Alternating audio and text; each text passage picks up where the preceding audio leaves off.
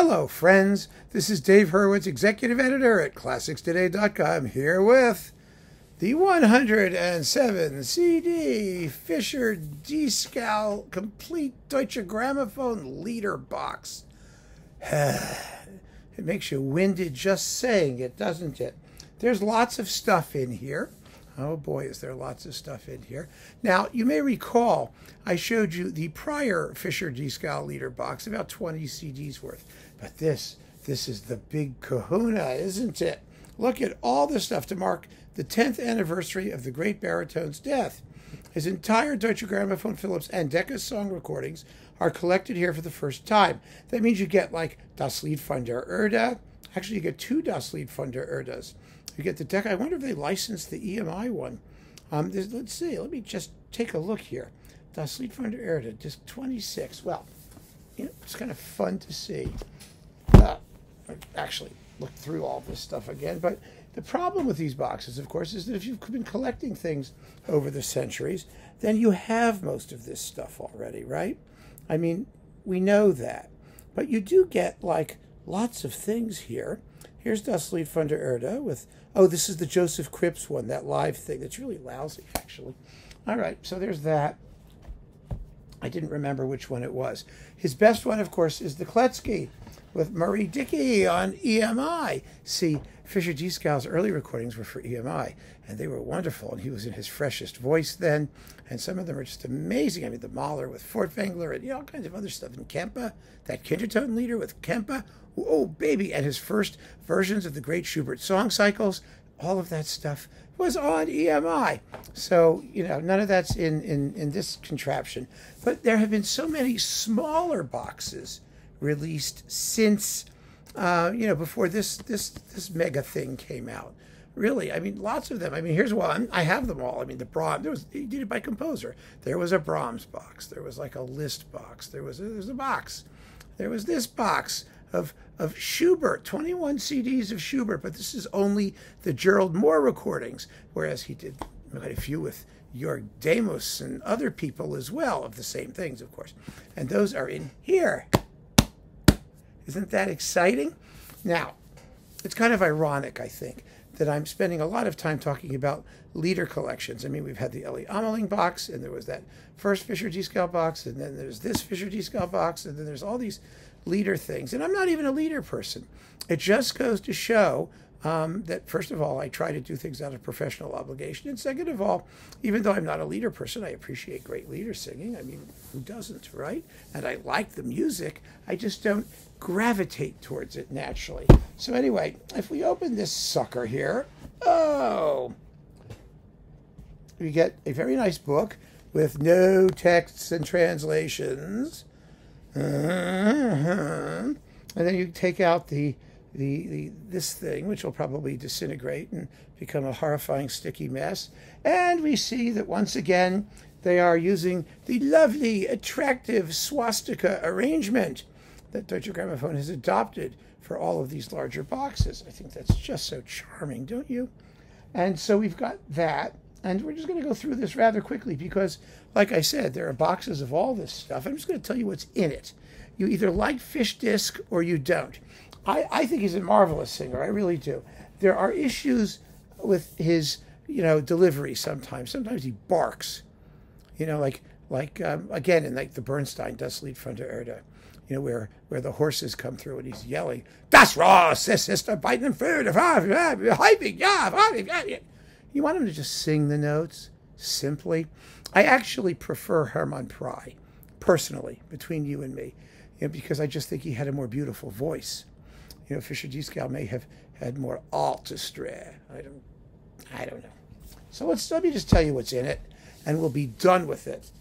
Okay, disc 1 is C.P.E. Bach. That's really interesting. See, the important thing about this is that it shows the amazing range of repertoire that he had, which really was astonishing. I mean, he really encompassed the art of German lieder like no other artist had. And he gets full credit for that as far as I'm concerned. I mean, really. And there's nothing not to like. If you like him, then you'll enjoy this. All 107, no, it's 101 CDs? Yeah, 107. Yes, there's A Life Retold in 1961, and then 2 discs of interviews. So it's 3 discs that we don't need to worry about because, like all artists, the favorite topic of conversation was himself, of course. Okay, CPE Bach. Then we've got Beethoven, is discs 2 through 5. You get, of course, An die ferne Geliebte, to a distant beloved, and folk song arrangements, 2 discs worth. Then we've got the Brahms stuff, which I think is some of the best stuff he ever did. That's discs 6 through 17. So that's 11 discs or so. Brahms was, first and foremost, a song composer. And his songs are very, very beautiful. And they're quite different from people, aside from the 4 serious songs and the other stuff. But I mean, the basic smaller song series, the sets, including the one that has the lullaby and all that stuff, they're really, really attractive songs. I mean, Brahms knew how to write a good song, and people don't give them the attention they deserve because they're all too busy listening to things like the Second Piano Concerto or the German Requiem or God knows what. But he understood the voice. He was a wonderful writer for the voice, and they're beautiful. So if you don't know the Brahms songs, I really would suggest you give them a shot. Then we've got, let's see, what do we have here? This includes duets and quartets, which are lovely, and the Liebeslieder waltzes, which I sang when I was in high school. They are fun. And we have Dvorak's biblical lieder. It's a pity we don't have more. Then we've got several discs of Liszt discs 18 through 21, and 2 discs of Löwe, who's fun. And then we've got the Mahler stuff, which is, discs 24 through 26, the Rückert lieder, the Kindertoten lieder, and Das Lied von der Erde. We have Nietzsche the songwriter. And he wrote wonderful little songs like, The Coming of the Superman and God is Dead. And they have wonderful titles like that. Just kidding. Now, then we've got 1 disc of Rager Fitzner. Thank God he only gave us 1 disc. Actually, before you all jump down my throat, Fitzner wrote some beautiful songs. He really did. Some of them are lovely. His orchestral songs are delicious. They really are. I'm very surprised. You can get some of them on CPO. They're beautiful. And then we have Ottmar Schuck and Gottfried von Einem. That's interesting. And then Schubert. Schubert is 31 CDs, because you only get 21 here. Cat's jumping around. 21 here. These are only the Gerald Moore ones, but if you use the ones with everybody else, and he did it with everybody else, and not just for DG, as I said. So there's another 31 of those, including, Die Schöne Müller and Winterreise, Schwanengesang, Goethe-Lieder, and also duets, trios, and quartets. The vocal ensemble pieces that he did that people only pay attention to because he was one of the members of the vocal ensemble, that was a labor of love because they are lovely works, wonderful works. Schumann is disc 63 through 74. You also get Schumann's duets. Shostakovich, not a lot there, but yes, Symphony number 14 and those other song cycle things that he did. That's kind of fun. I do not like his 14th Symphony. I don't think he had the voice for it. It's in that Haitink recording in the original languages, which I just think is bad. It should be done in Russian. It should always be done in Russian. There you go. Then we've got Britain, the Blake Songs and Proverbs. And let's see, Richard Strauss is discs 77 through 80. See how quickly we can go through this? Because, like I said, we don't need to obsess over the performances particularly. I mean, they're mostly well-known. Tchaikovsky, disc 81. Well, that's a novelty, at least for him. And then Hugo Wolf, discs 82 through 93. You get all the good stuff. The Murica Lieder, the Goethe Lieder, the Eichendorff Lieder, the Italianisches Liederbuch, and the Spanisches Liederbuch. Let's see, Zemlinsky's Lyrische Symphony. That's the recording with Lauren Mazel. Melodramas, discs 95 and 96. Oh, that's talking with music in the background. If you want to, kill yourself, listen to those. Schoenberg, Webern and Berg, disc 97. Christmas songs. Oh, how nice. Disc 98. Debussy, Ravel, and Ives. His Ives disc was wonderful. Absolutely wonderful. And, because he did those songs, that turned a lot of people onto Ives songs. And Ives songs are fabulous. There's like a 5-disc set of them on Naxos, which a lot of you are yelling at me that it should be 6 discs, that it should be one of the most important recording projects ever, which I actually don't think it is, but it's a very, very, very fine set, and I have it sitting right here. Where is it? Right here. It's Honegger. At least H is next to I down there. There they are. just to let you know that I have them here. But he only did some select ones, and he didn't do Charlie Rutledge. He should have. But they're great. The Swimmers, from the Swimmers, is marvelous. Let's see. Then we've got more Debussy, Rudy Stephan, and Lutoslawski. And then Haydn, Beethoven, and Weber folk song settings. And then Henze, Fortner, and Frank Martin.